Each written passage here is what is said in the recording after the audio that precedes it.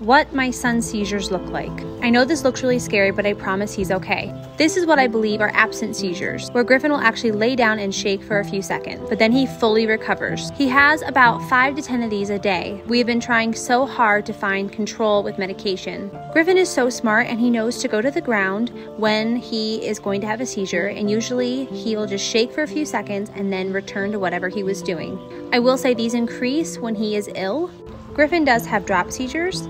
Right now, those are controlled, which we are so grateful for. We are just hoping one day he will be seizure free.